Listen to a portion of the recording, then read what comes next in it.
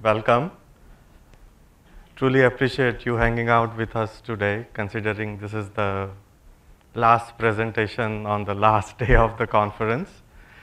We plan to take you through our digital transformation journey from my mainframe platform to our new microservice ecosystem and how we are leveraging platforms like Pivotal Platform and tools like Kafka to make that a reality.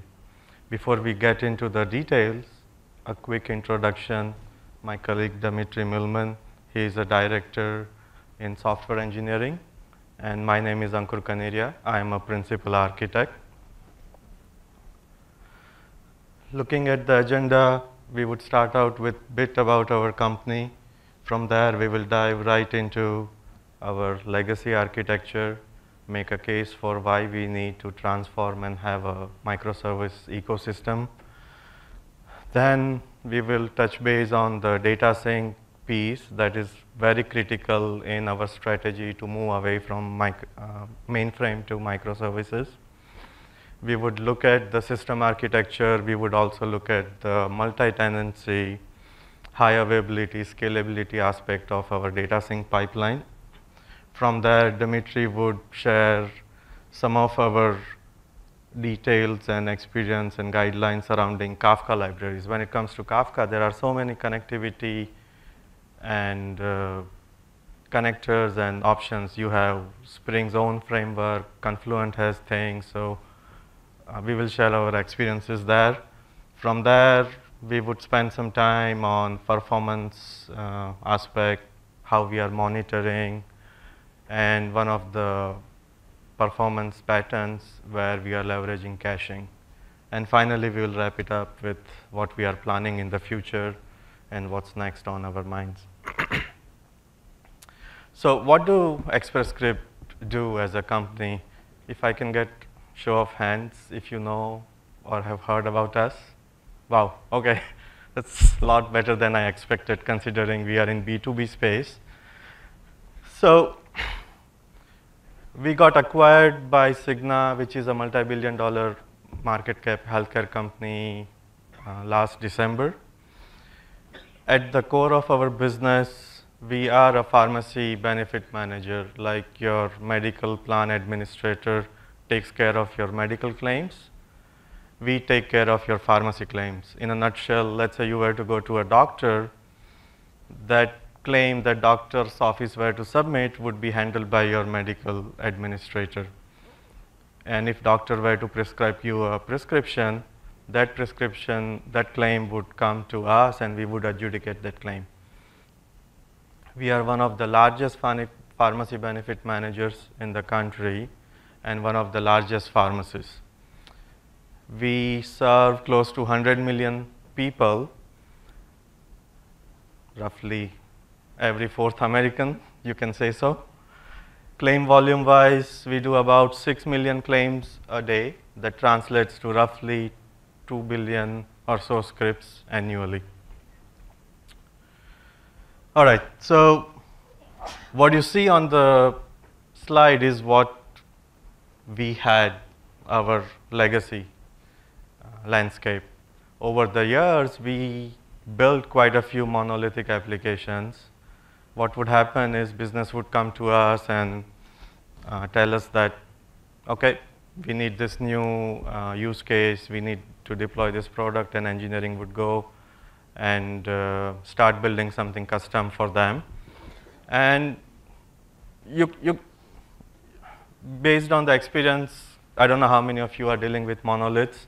I'm hoping you are here because you have something like that in your current backend office and you are trying to get rid of it. So initially things would go fine. You will be able to do iterative add-ons and whatnot, but there will come a time when incremental changes would start becoming not only expensive, but will become complex to manage as well. And that's where what you see on the right-hand side is what our current state and future state comes in the picture. The green boulders that you see, you can think of them like microservices. They have their own data In the mid-tier, they will have their own business logic. And on the top, there will be RESTful APIs through which we are exposing that data to our consumers. Now, what you see on the left is already in production. We are bringing in new microservices in the same ecosystem, and we want to start migrating consumers from left to the right. If there are net new consumers, you can certainly onboard them on the right side, but there will be considerable time where we would need to keep our old systems and new system in a steady state, sync state, so that consumers can get the same consistent view of the data regardless of what platform they are fetching the data from. And that's where we need a performance, scalable, and reliable data sync pipeline to bridge the two. We won't spend too much time on this particular slide, but we have it here so that you have appreciation of what our business tier stack looks like.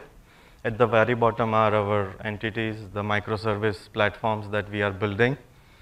You could have an optional business process logic tier or the interaction API, and at the very top, you would have your consumers trying to interact for different use cases with our microservices. Here is a more concrete example. This is one of the popular ones, claims history lookup. Consumer is our member site, so member logs into the site. And at the bottom, you have 3 microservices that kind of play a role to realize this business flow. The first one is the user account. Authentication happens there. The second one is person microservice. Once member has successfully logged in, it is critical that we establish that holistic 360-degree view for that particular member, because chances are you might have been part of different benefit plans with us over the course of several years. So when you are logging in, not only we want to display your claims history for the current benefit plan, but if you were with us under some other benefit plans, we want to give you that 360-degree view holistic picture. So that person profile helps us go to the pharmacy claims microservice to get the complete 360 history there. All right, so we looked at what we had. We made a case for the new microservices and how the data sync platform plays a crucial role. This is what the system architecture is for our data sync platform. From functionality perspective, on the source side, we are leveraging a design pattern called CDC. Does everybody have idea on what CDC is about? Okay, some. So at the core of it, what change data capture gives us is ability to identify the data that we are interested in, and then you can track any changes to that data in real time, so that if there are downstream applications or dependencies that cares about any changes to the data, they can act on it and take appropriate actions. For CDC, we are leveraging off-the-shelf product called Attenuity Replicate. The next piece in the pipeline is Kafka. The CDC event stream lands on Kafka, and then what you see on the right-hand side, the pivotal platform box contains the target sync platform, which is part of microservice. And they would be picking up the real-time data from the incoming CDC and Kafka topic and cleansing it, massaging it, transforming it, and storing it on the target service platform. If we go like box by box, the source systems mainly are like mainframe based. Attenuity helps us get the data and move it onto the CDC topic. From there, we have the CDC stream processor that kind of picks up the data. Maybe on the target side, your database is NoSQL like Mongo or Cassandra. So you need to transform that relational data into a new format. Maybe you need to curate it. You need to mix it with some other dependent sources. So all that happens as part of CDC stream processor. And from there, the final massage data ends up on the update topic. and you have an update service that reads that topic and makes updates to your target database. Along the way, if there are any transient errors or you need to retry, maybe your network connection is down or database is unavailable, then you have a retry topic where you can go and store any retry actions that you need to take. And then finally, last but not least, for permanent errors, there is something like error topic where you need maybe more manual follow-up. Maybe the message is corrupt, and even if you were to try 1,000 times, outcome would not be different. So things like that. So that's the functional architecture of our data sync pipeline in general. Now, let's look at the same data sync pipeline, but through the lens of multi-tenancy, high availability, and scalability. Once everything is said and done, we would have close to 100 plus microservices. So whatever pattern we want to use, we want to treat it like a commodity, so that as new projects get started, new microservice teams get formed, they can come to the same platform to get their needs met. So for that, we start out with what you see on the left. That's the source platform, which is Mainframe. Then comes the CDC piece. As I said, we are using the Attenuity Replicate off-the-shelf product there, followed by Kafka. CDC and Kafka gives us the near real-time streaming capability that we need, and those are hosted on commodity hardware. And finally, for our new microservices, we are leveraging Pivotal platform. What you see here as a box, that's one foundation. If you were to zoom in a little bit, within that foundation, we would have 3 availability zones for HA. For example, take a legacy application. Next thing what would be happening would be the Attenuity Replicate would be setting up the appropriate CDC job, so that we are monitoring the tables on the legacy application to bring all the changes through CDC. On the Kafka side, you would have a topic or set of topics. Dimitri will get into details on what consideration goes in picking whether you need one topic or several. And even within topic, depending upon what the load is, you might want to consider how many partitions and things you would need. And finally, you would need appropriate number of services in your target foundation. Here, we have a multi-tenancy through like separate orgs, and then for a given org, you would have n number of instances spanning different availability zones. At a minimum, you want to make sure that for a given partition, you have a dedicated thread if you care about performance, versus having a single thread in a service kind of servicing several partitions. So there are a lot of options. Dimitri will get in detail there. Same way, if there is another microservice team interested in starting a new service work, they would reach out to the same different legacy application. CDC task gets set up, Kafka topics get created, and then you have a separate org with separate services for the different application. Other thing that you need to care about is that your microservices probably will have different signatures. Some might be connection bound, some might be CPU bound. So Pivotal offers capability to sort of bind your auto scaling characteristics to like number of connections, CPU and whatnot. So that also is another factor you need to keep in mind. From footprint wise, I think we have close to 20,000 containers, 2,200 plus developers interact with our Pivotal footprint, and I think we have a team of 8 to 10 operators managing the footprint in general. That's pretty much it from the platform architecture perspective. Dimitri would walk us through Kafka and some of the other interesting details.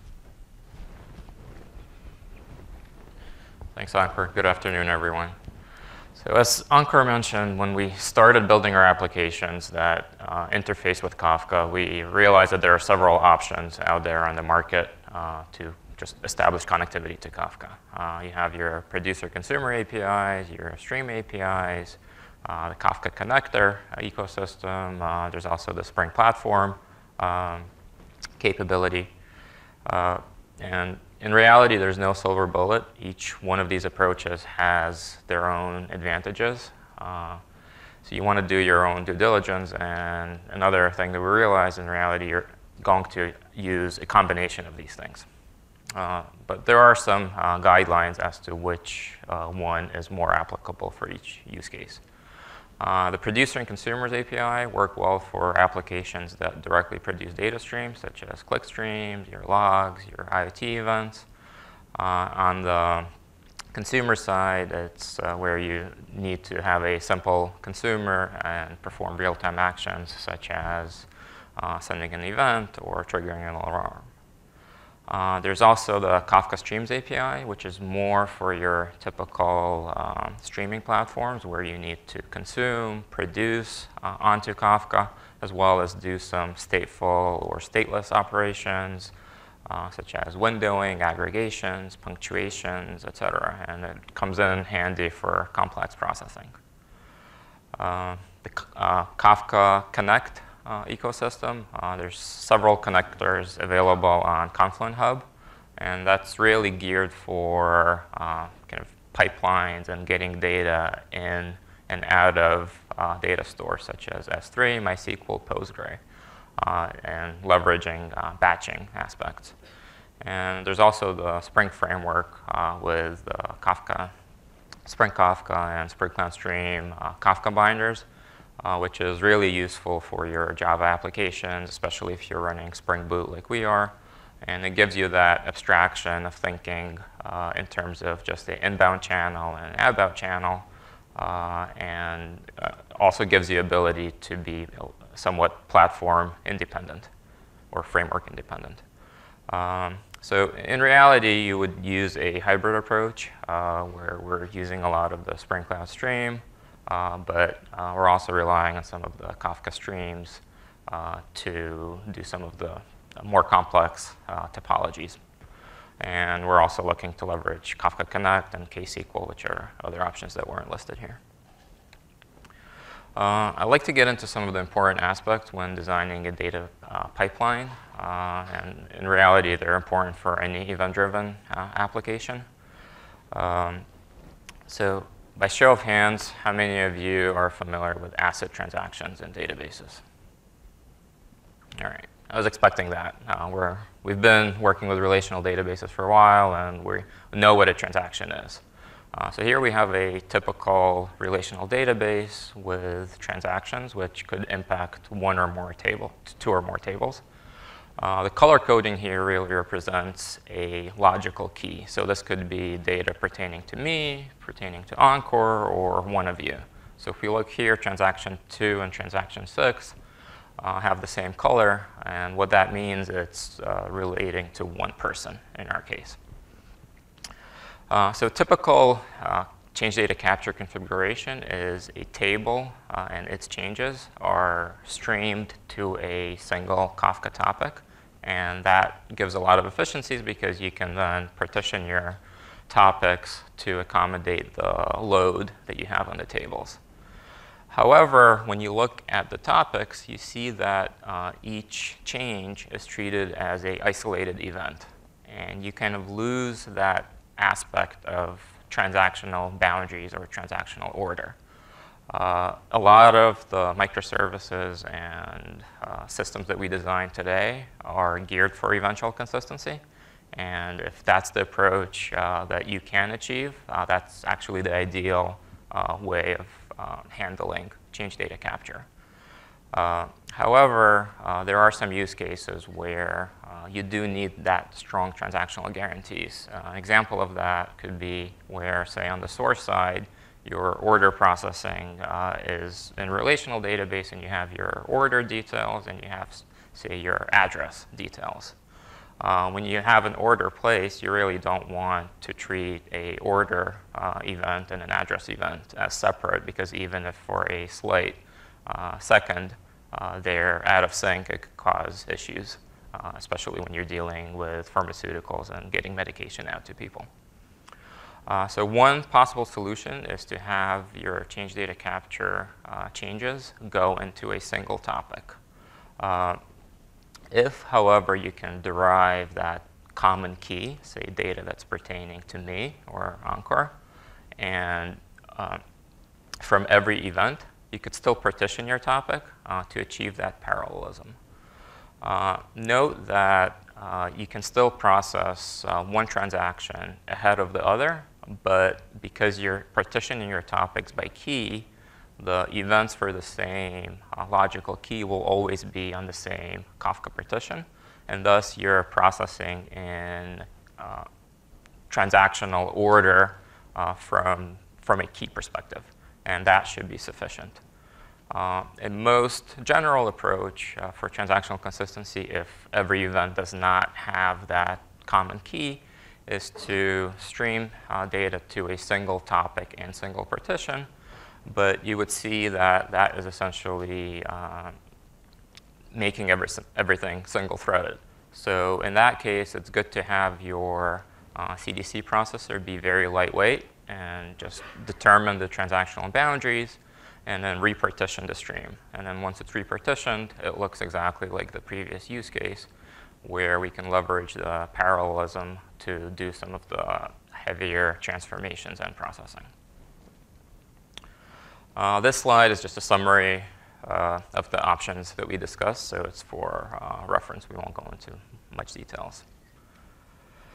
It's important to monitor your performance of your pipeline or your microservices. Given that we're using Spring Boot and the Acture module and StatsD and Micrometer, makes it easy for us to capture all the metrics and instrument them on something like Grafana or New Relic.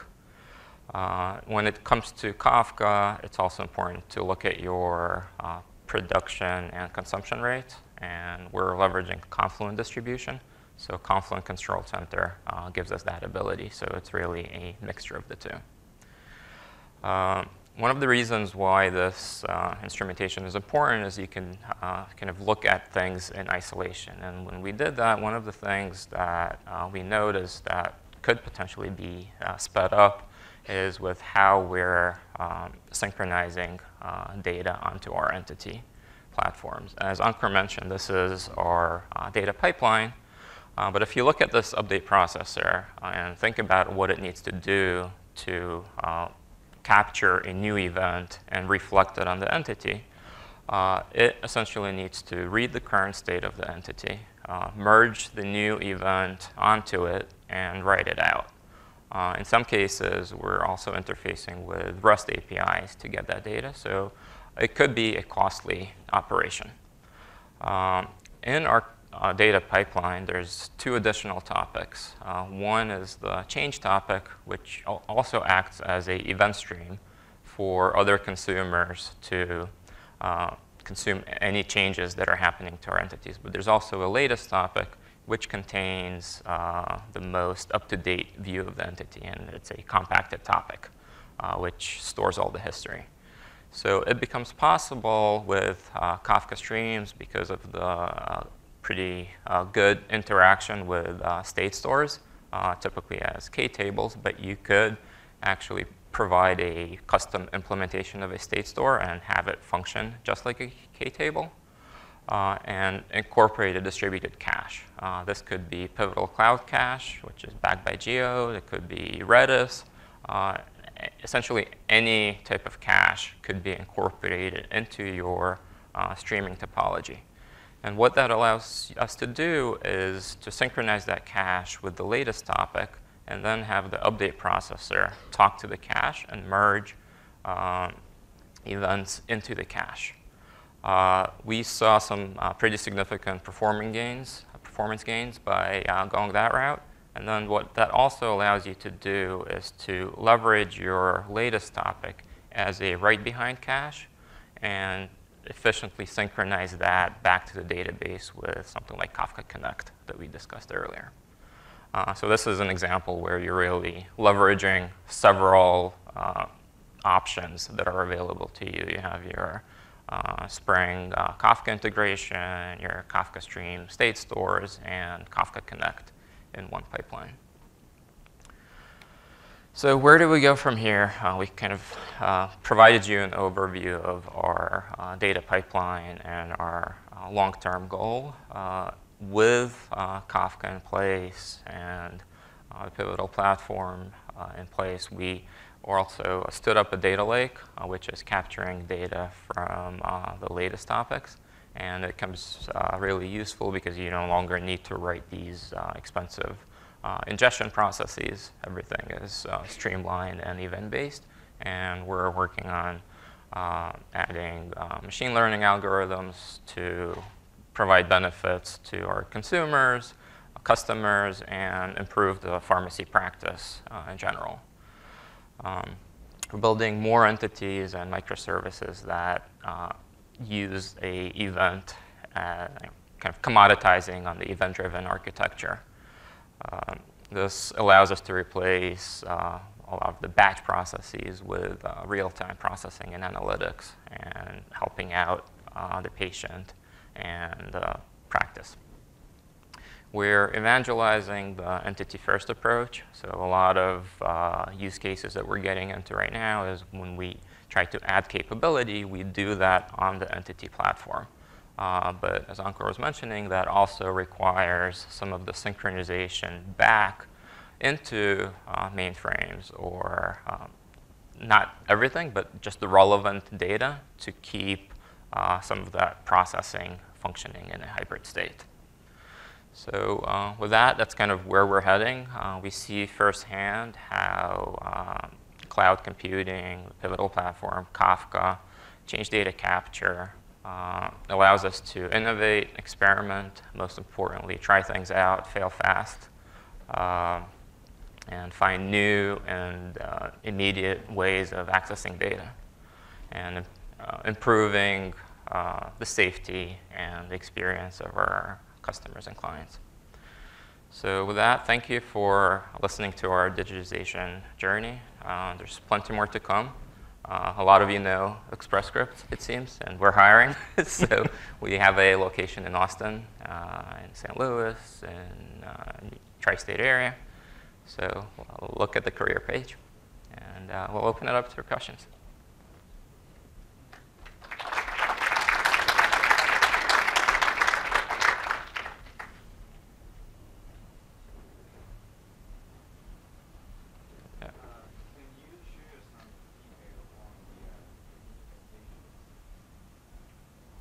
Sure. So our change data capture is done by a third-party product called Attunity.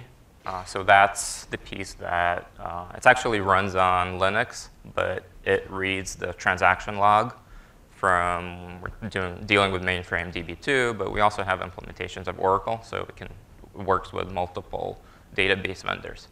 And that is kind of the technology that streams it to Kafka. In there, this is where that configuration takes place as to one topic, multiple topics, whether you sort of partition by the database table's primary key, et cetera. But those are kind of the what I described with the various options for partitioning on Kafka. Those are the considerations that would go into how you set up the CDC. But in general, it's the Attunity product. There are other vendors that do that as well.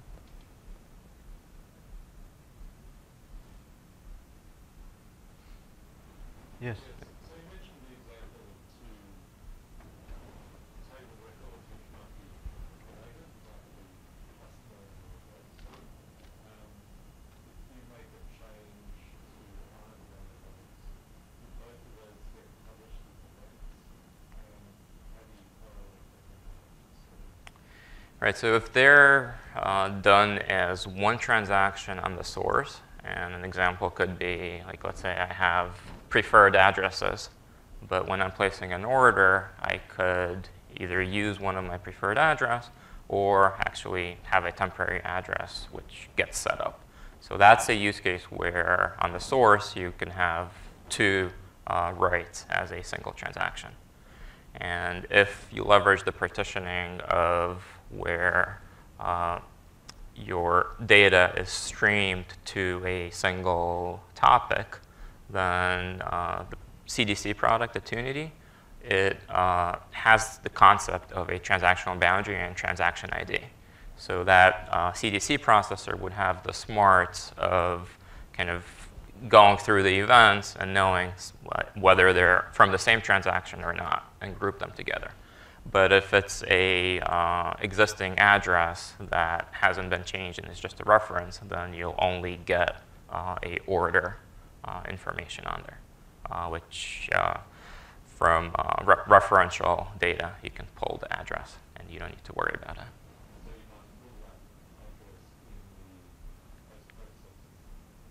Correct.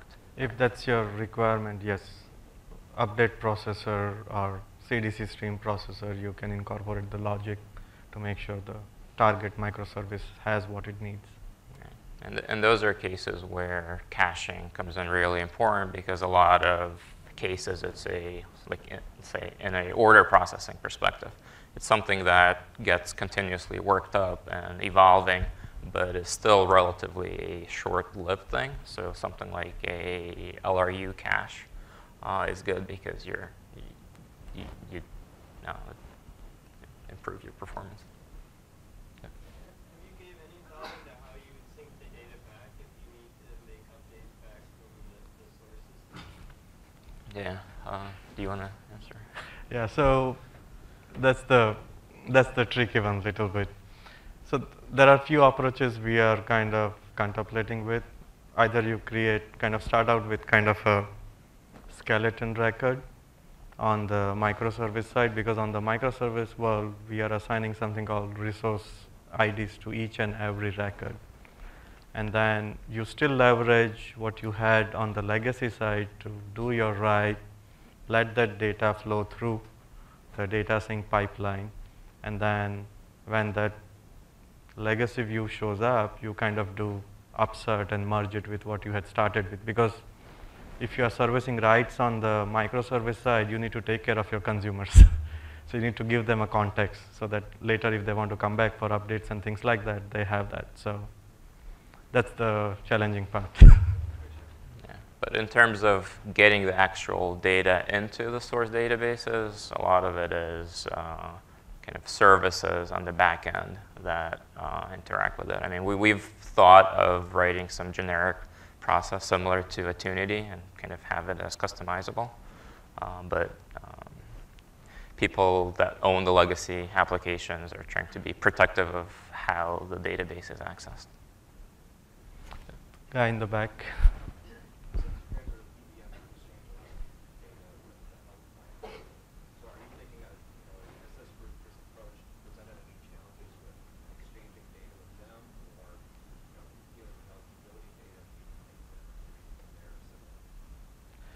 Good question. So what we shared, this is our internal ecosystem. We do have certain defined patterns how we exchange data with our external consumers. There are B2B gateways to exchange data either in file format.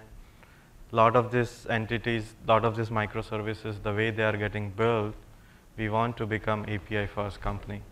So eventually our long-term vision is that the consumers that may be leveraging either file exchange or the older SOAP or other interfaces, we want them to start using our API first.